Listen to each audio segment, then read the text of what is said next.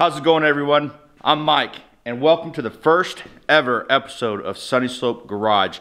Today is the first day of many days ahead of our restoration, frame-off restoration of our 1971 Chevrolet pickup. Today, our first move to the restoration of this old pickup is removing this bed because, I don't know, she's in pretty bad shape. You guys might think, man, that bed's in actually pretty decent shape, but she has an ugly side, and there's a lot of rust underneath there, but we'll take a look at that real quick. This is what I'm talking about right here. This side right here is just absolute garbage. That's my dad's shooting car. Just 3 more payments and it's ours. I'll show you something real quick. She got a little bit of the truffle shuffle, if you know what I mean. All them cab bolts are just absolutely rotted out of this bed. So I'm not sure how I'm going to go about taking it apart, because you guys know with trucks this age, they are notorious for having the bolts just seized. And I know one thing: if I try to take in those cab or these body mounts out, they're just going to get stuck and break off. And I'm contemplating just do a cross hatch grind, use the air chisel and punch them through. Now, I gotta make sure that I can get all the way through, otherwise they're gonna get hung up, and I'm gonna have to crawl underneath the bed and chop them off. And nobody wants to do that because you're gonna have a lot of rust rain dropping down your eyes. My biggest fear, or my biggest concern right now, is getting that back bumper off, because that thing's heavy duty. I pre-soaked the nuts and bolts with penetrating oil last week, and this has been sitting, so hopefully they spin off real nice. But I will tell you one thing I am gonna do. I am going to save these back tail sections right here, and I'm going to make something out of them. What I want to do is I'll come on the back side here, and I want to attach them to like the side of my wood burning stove, if you guys have seen that in my previous episodes, and kind of make the stove look like the back of a truck. And I'll run 110 like lights in there and stuff, so when you turn on the stove and the blower's on, you have the tail lights on. So I thought that'd be kind of cool. For everyone who's new to this channel, this is a 1971 Chevrolet pickup. It's a C20, not a C10. We are going to chop and section this frame. It's going to be a frame-off restoration, obviously, like I said earlier. She's a 4-speed. She's got a 350 in it. Two-wheel drive, obviously, C20. And she's in really rough shape. We're only going to keep the cab, the windshield, the hood, front radiator support, obviously the frame and all the suspension and stuff, but doors, fenders, obviously the bed, all going to the scrapyard. Iron's up right now, so this is a perfect time to start this project.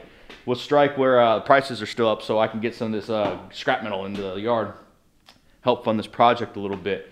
But I'm hoping to hear from some sponsors that'll help me fund this, or at least provide some materials, because we got a lot of prep to do on this frame. So I'm going to stop running my mouth, and I'm going to start working on this bed. And please subscribe and leave a comment down below if you could.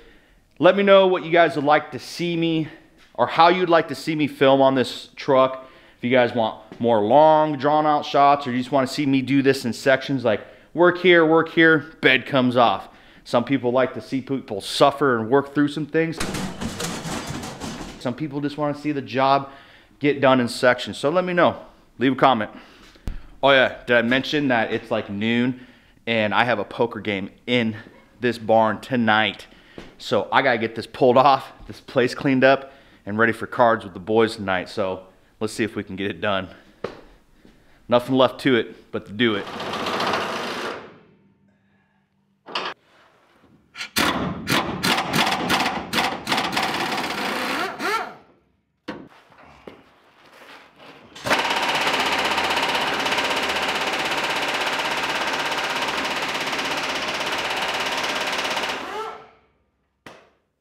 Long-winded fool. I wasn't playing. These things are crusty. Whew. Now that I'm covered in rust from this bumper, she's pretty much free. But these bolts up top, I think I need to just cut them off. But I'll try to get underneath them. I don't want to be trying to hold my head underneath there, getting those backside bolts as this thing comes down, because that's the only thing holding this bumper on right now, folks. So, well, we're gonna give the air at you a shot. Like I said, I do not want to be underneath this bumper. No, come on. Need a short wheel socket, be right back.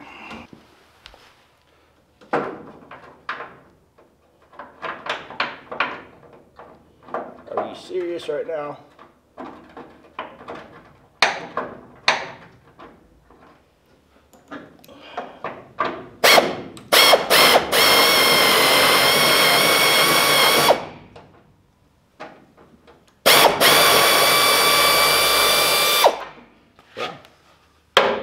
It worked. He did it!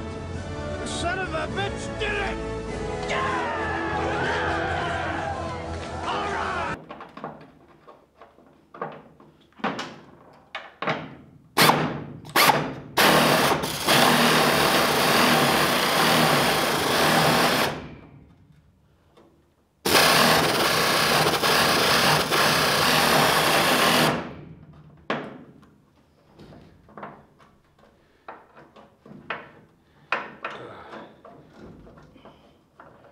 There's a lip back there that I can't get this thing over.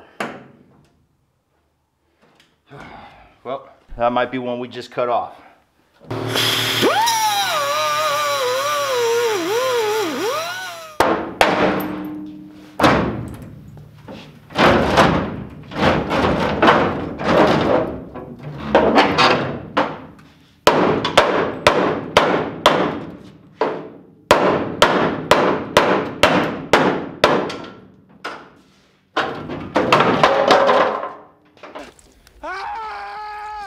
That's right! Who's the man? Huh? Who's the man? Well, step one, we got ourselves a cool place to put a roll pan now. Actually, I'm pretty impressed that back section is not as rusted as I thought it was going to be. Actually held pretty solid. Well, on to the rest. There's always been that one thing I always wanted to do, and that's like check for rust. See this nice little innocent spot right here? It's not, you'd say, Mike, this box side is pretty good looking. There'd be no reason for you to have to chop this up, because all this could probably be fixed with a fender and a can, if you know what I mean. But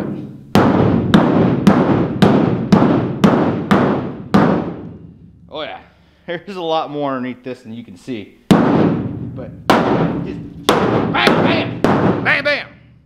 Love breaking stuff.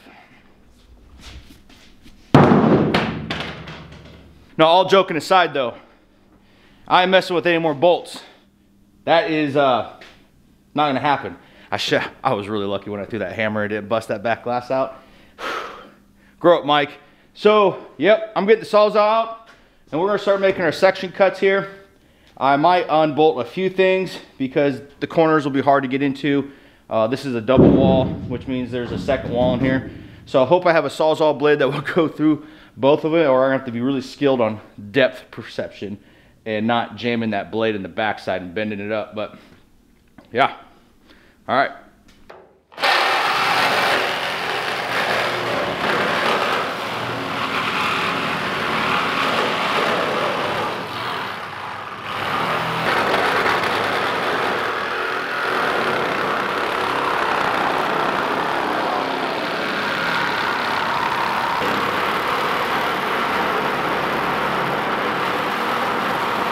So we're just gonna go to angle grinder. I know you're like, why didn't you start from the start? Well, I didn't want to throw a bunch of sparks in this dry ass barn, but it is what it is.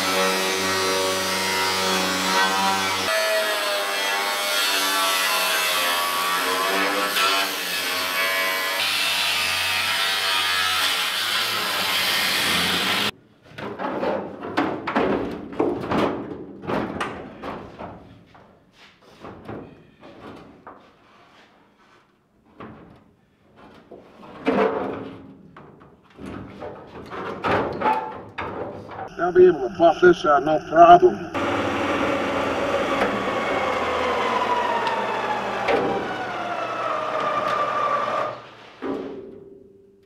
Nope. She's still attached. Wow!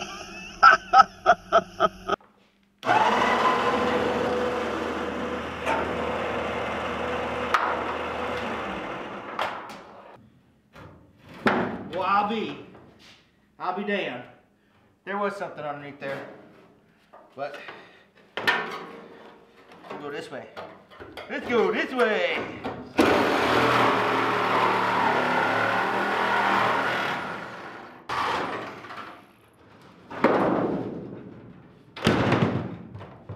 Time. Jesus H. Christ. This is a new company record. About 45 minutes. This is probably not the most ethical way of taking a box side off, but what else are you gonna do on a Saturday? And you guys are watching my videos, so I ain't saying much.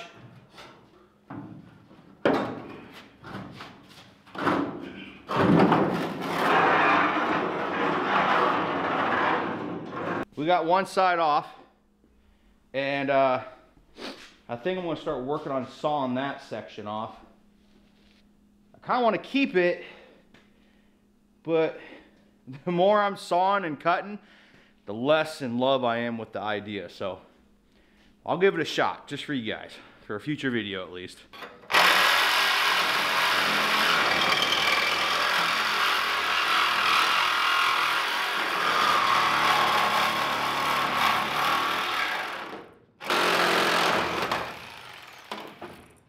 See nothing, clogged up safety glasses. I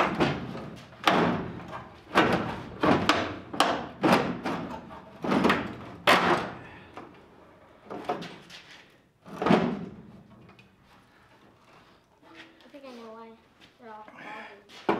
They are.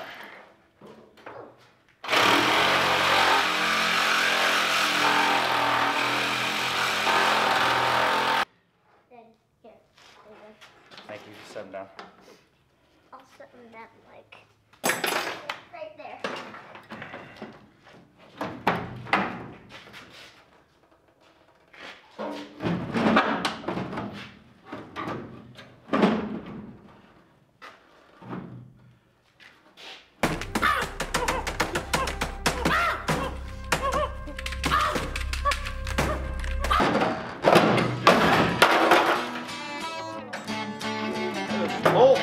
Whole time. Whoa.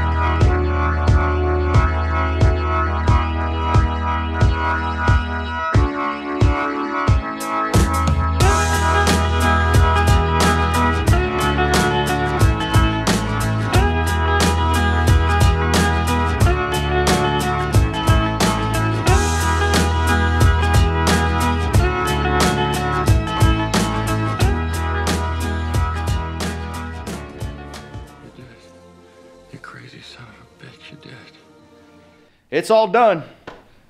Got a big pile of scrap metal out there I gotta get out. I got this place is an absolute nightmare of rust everywhere. I've got to get this place cleaned up and ready for folks tonight. And yeah, we just noticed the back panels here. That's not good. Hope that rust ain't too far down in there. But man, I smacked my thumb too. Whew, did that hurt? Good Lord, that hurt. Oh, son of a gun. You thought I was going to say son of a bitch, didn't you? Well, next video, front end's coming off. I hope you guys stay tuned for that one, because that's going to be coming up here shortly. I'm going to be doing a lot of videos in the shop right now. So this will be my series of Sunny Slope Garage. So I hope you enjoyed this video, and I'll see you on the next one. Thanks for watching, guys.